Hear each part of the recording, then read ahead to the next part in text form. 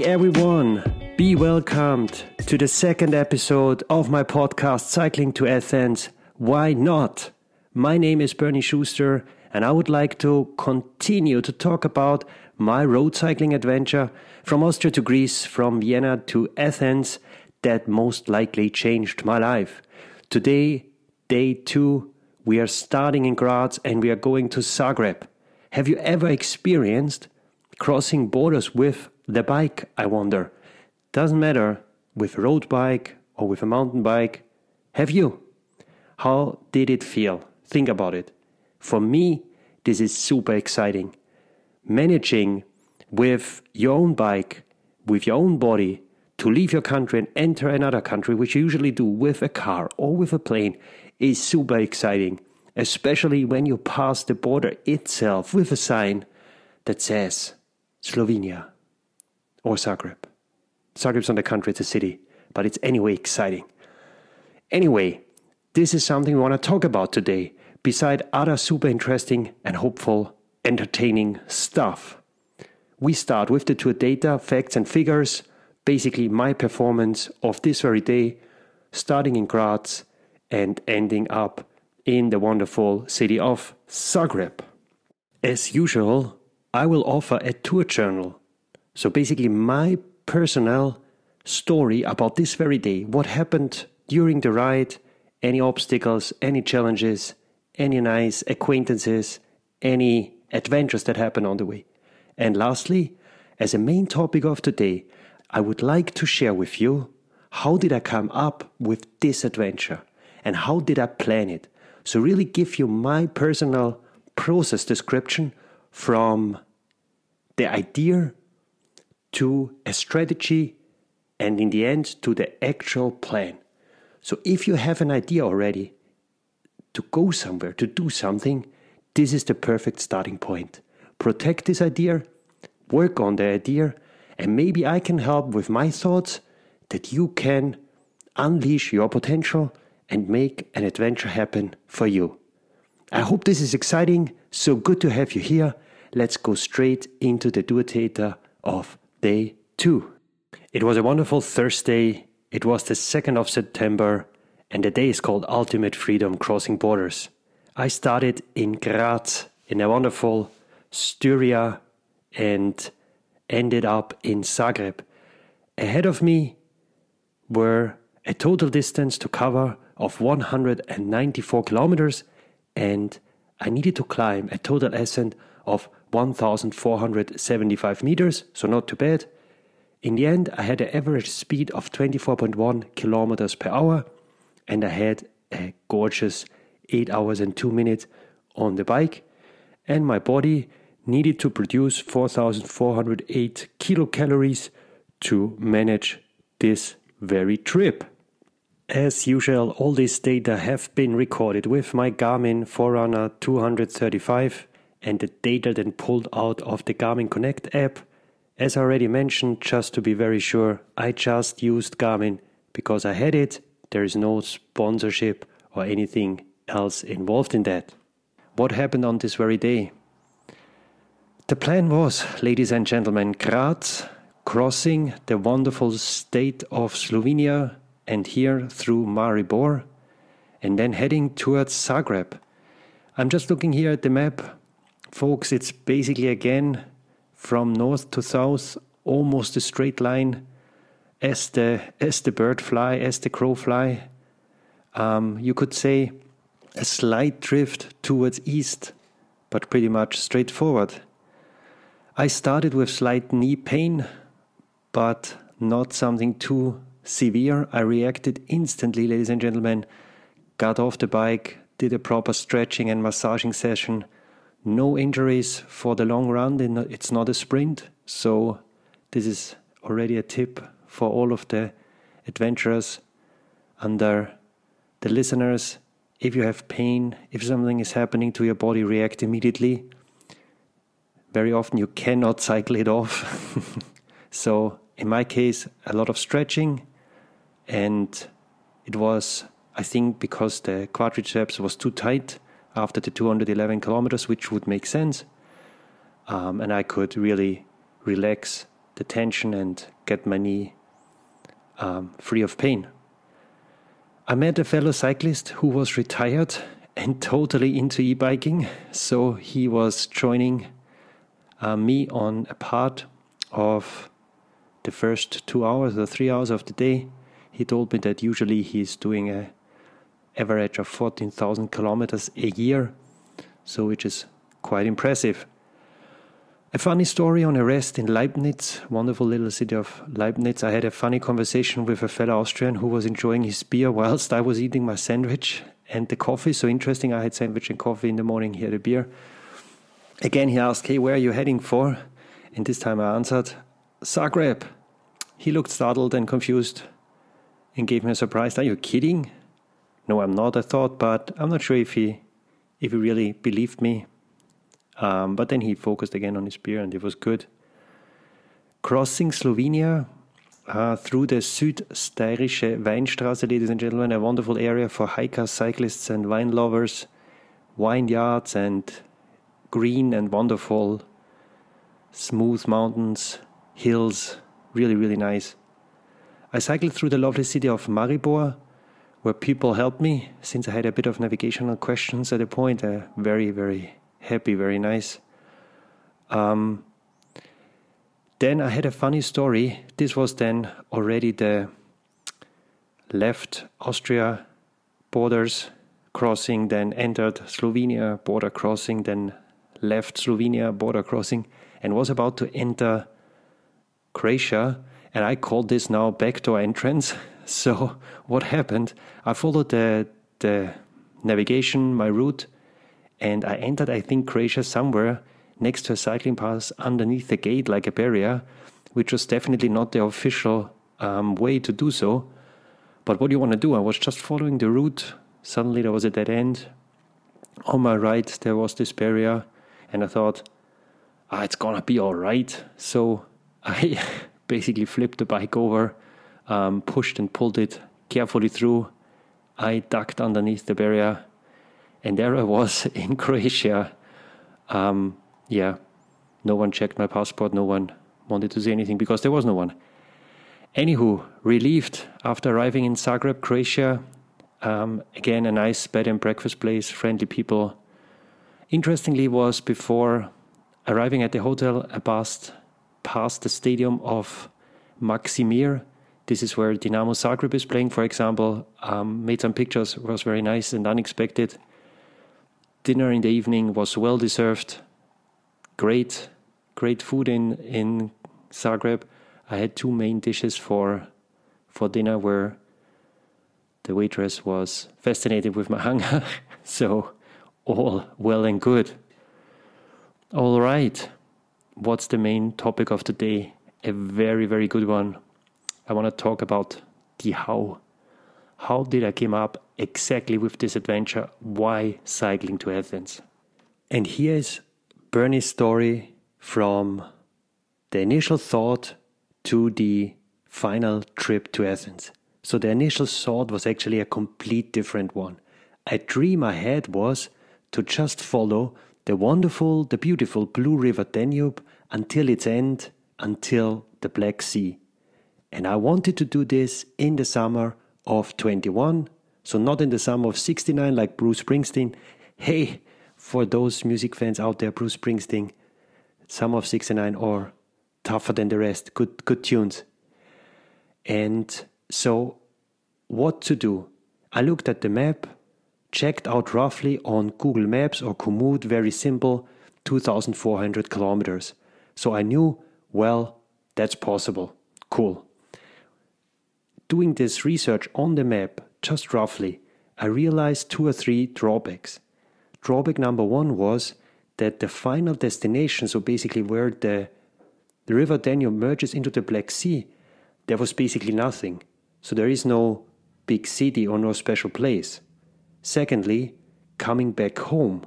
Long trips need long time, means a lot of vacation.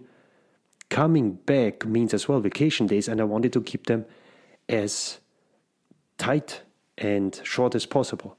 And thirdly, a social dilemma. A good friend of mine celebrated his 40th birthday in a super well way, he invited us for a week of sailing in Croatia, which obviously is a wonderful idea, and I didn't want to miss it.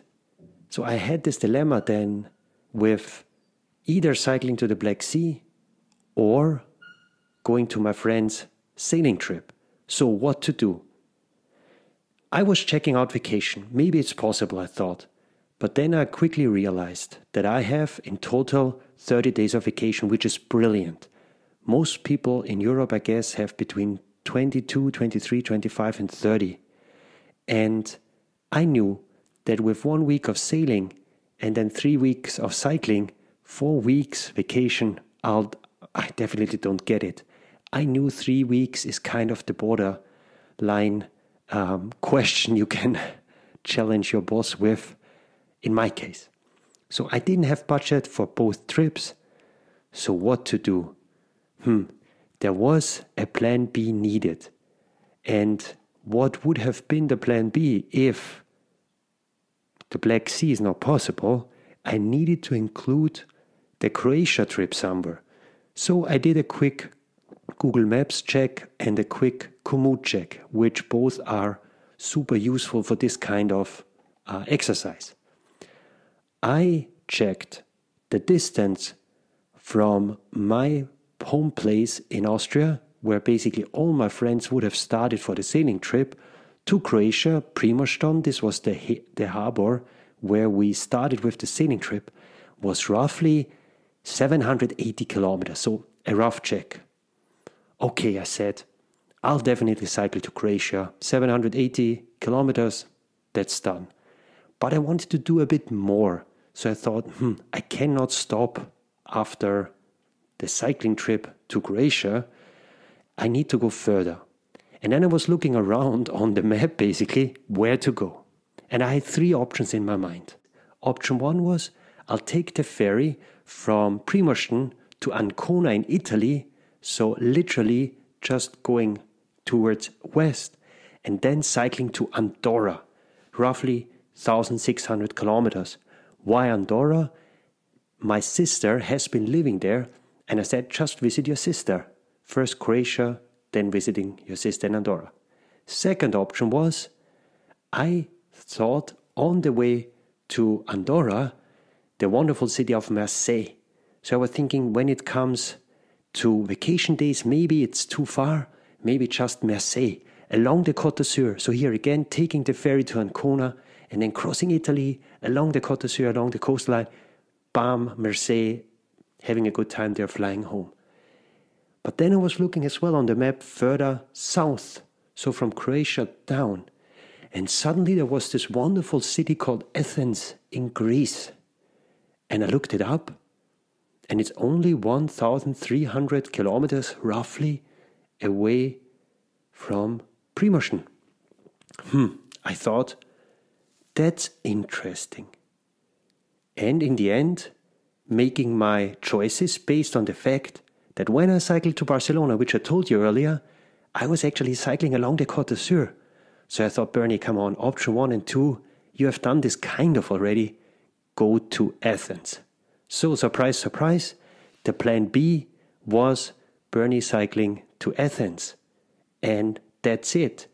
The city itself was just such an inspiring final destination. If you think about the cultural impact on sport from Athens, the first Olympic Games, it's so rich, marathon running, everything was just screaming, Bernie, please cycle to Athens.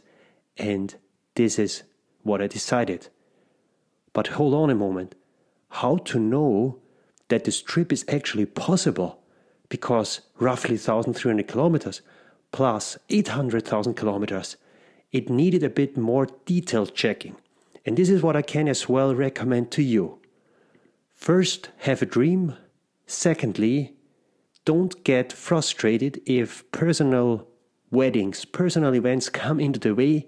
And thirdly, there's always a way around. Find another destination, be resilient, and then take the time to really check exactly if it's possible.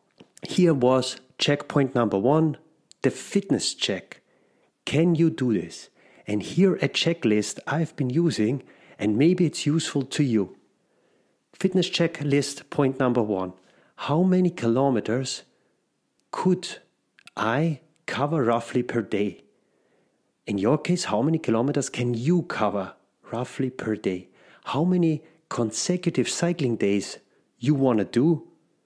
How many consecutive cycling days are you capable of? How many days of vacation days you got? Do you need a buffer day? Do you want a buffer day, like a day off, like I did with the sailing? How much training and preparation do you want to put into this? And how is your current fitness status? So what can you do at this very moment? And then how much time you got until the journey starts. Let me tell you about my case. I knew that I'm definitely fine with cycling 130 to 150 kilometers per day. And I knew doing this over consecutive 10 to 15 days would have been absolutely okay. So just based on my previous cycling experiences, but as well based on the trips I have already been doing, so not only long-term cycling, but as well shorter cycling trips, I had this confidence. So think about your last year, last 2 years, and this helps you to get a feeling. Here the math. I had in total 3 weeks and 3 days of vacation. This is what I could negotiate with my boss. So this is the total number, 24 days. I needed to distract 6 days because of my sailing. So it brings me down to 18 days. And this is what I got. And a rough check here, 800 kilometers plus 1500 kilometers, a bit of buffer within this calculation brought me to roughly a total of 2,300 kilometers. And this roughly now divided by 14, because you need some days to come back and you need some buffer days, as I mentioned before. This brought me to 160 kilometers a day, which roughly means 7 hours on the bike if you calculate 25 kilometers per hour. And with that calculation, I roughly knew, this trip is possible. So maybe this approach helps you as well in your trip planning. So in my case, I had 2 parts. Part number 1, I called the Tour of Pain. Why the Tour of Pain? Very simple. I planned 4 days to go to Primorschen, which is roughly 760 to 780 kilometers, which means if you cycle 4 days, 190 kilometers roughly per day. Not really looking at the altitude I needed to climb and not really considering too much the weight of my equipment I need to carry. So that's why the Tour of Pain. I knew it's a challenge, but on the hindsight, after 4 days of cycling, I had 6 days of wonderful ocean, food, drinks, relaxation. So this was motivating me. And after that, part number 2, I called it the unknown because I had no idea how the road conditions are and what's happening from Primorschen, from Croatia to Athens. I knew it's roughly 1,500 kilometers, and I knew that I need to cross many countries. I started in Croatia, then I knew I need to pass Bosnia and Herzegovina, then I need to pass Montenegro, then I need to pass Albania, and then I end up in Greece, and finally in Athens. So a lot of unknown. But what I knew, I have 13 days for 1,500 kilometers. This means 115 kilometers per day. And with the flight having been already booked, I knew that I have enough time to bring this home because there's a lot of buffer. 115 is quite alright. Yeah, now comes the most important one, that you need to make it real. And what means to make it real?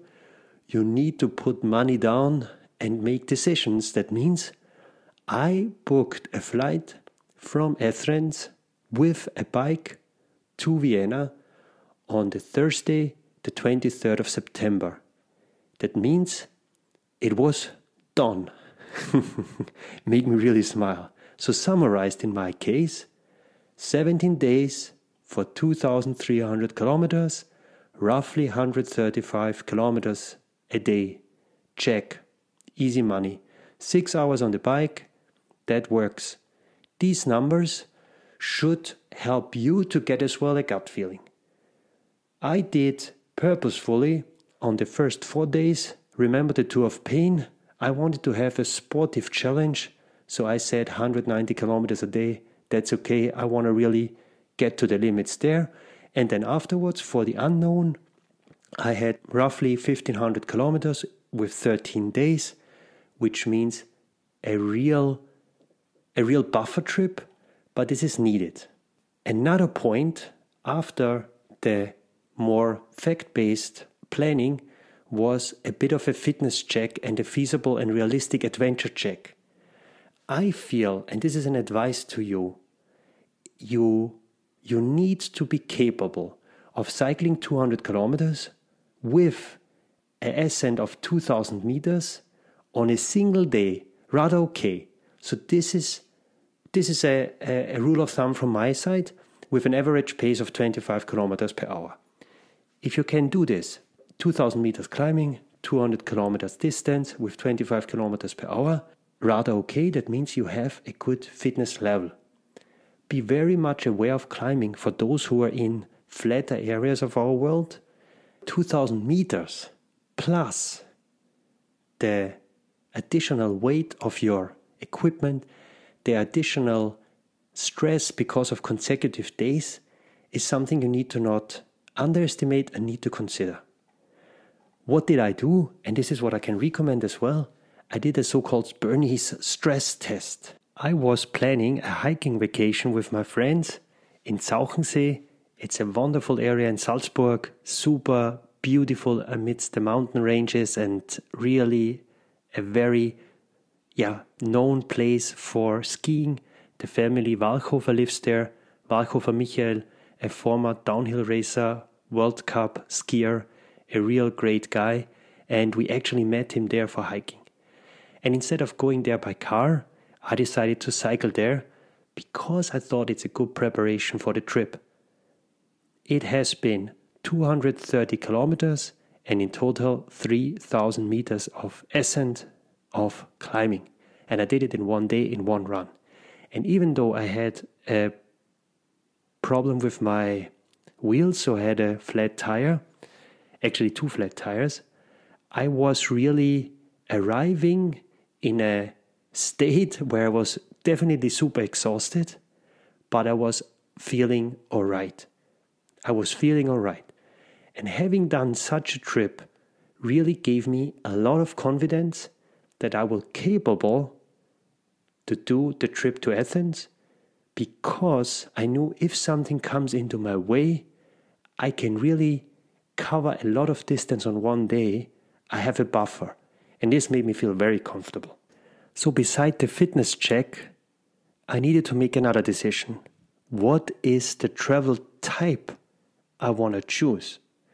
Do I want to bring my tent, a sleeping bag to be completely autonomous, or do I want to be a bit quicker and faster and comfortable and take hotels, bed and breakfast places? I decided to go for the second one. I didn't want to go with a backpack nor with any other bag. So light is fast. And this is what I wanted to do. Therefore I said bed and breakfast and hotels. This is my way of traveling. It depends on the budget you have in mind. I aimed for the part 2, remember the unknown, roughly 150 kilometers per day. To be conservative and safe, but at the same time to have a couple of free days in Athens, because it's nice to be in Athens and spend some days relaxing, maybe getting a nice hotel and enjoying a couple of relaxing days. I used booking.com for doing all my reservations, and it felt actually very easy and very straightforward. Again, Booking.com did not sponsor me. I was just using it, and I thought the main benefit was that I could find really ad hoc a lot of hotels and places, which allows you to react in a flexible way to your personal conditions and to the progress of the journey. And for a navigation, I kept my phone and I used Komoot as an app. Here again, Komoot, I think is the German pronunciation. I've been just using it in the past. It works very well for me. And this is what I did. I will talk in the next podcast very precisely about all the equipment, and in another podcast very precisely about navigation. This have been a couple of thoughts for the planning. The unlock tip though, how to decide to go for it, is the most important one. And at one point, you need to make the decision, you need to have the courage to say, yes, I'm doing it. So you need to make very consciously the decision from planning to, yes, this is not just an idea, this is not just a plan, I am doing it. Write down, if you want, a year, a month, a precise date. Keep it for yourself, but make it very tangible and very concrete. With keeping for yourself, I mean, don't share it immediately with everyone. Not everyone, even your close friends sometimes, are not so supportive as you might think they are. When you talk to your best friends, give them explanation of your motivation, give them explanation of your thought process so they understand how important this is to you and how they can support you.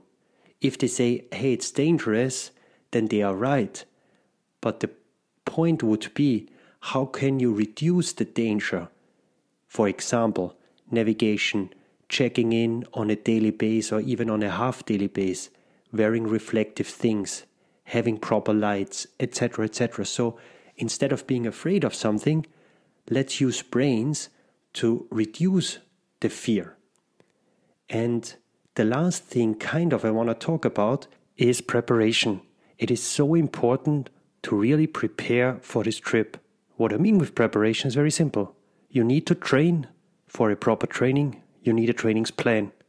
And you need to really follow this plan. You need to work hard every day, every week, every month in preparation. You need to prepare your bike. You need to buy equipment. You need to understand how to repair your bike, how to fix things on the bike, on the run.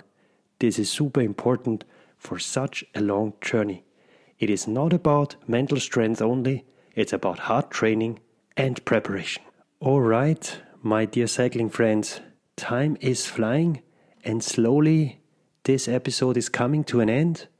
I hope with the insights, the thought process, the personal sharing, and especially the concrete tips in terms of trip planning, the kilometer per day planning means hours on the bike planning, the preparation tips, the fitness check tips, the tips about where to go and how to combine and merge it with your social life was very helpful. If you have any questions, if you have comments or feedback, I would really appreciate an email via cyclingathens@gmail.com. This is just one word. And now, here's the quick outlook to our next session. This is episode 3, means day 3. On this very day, we are not leaving a country this time, so we are staying in the wonderful Croatia, and we are going to cycle from Zagreb to the wonderful city of Korenica. Beside this, we are talking about the most important topic, which is safety. Why is it so important? I want to encourage you to do adventures and to realize your dreams, but I want you to do it safely. No injuries. This is something I always used to say to my football club in the training. No injuries, ladies and gentlemen. So what happened? As a quick outlook, I picked the road and suddenly found myself on a main commuting road, which were mainly used by trucks.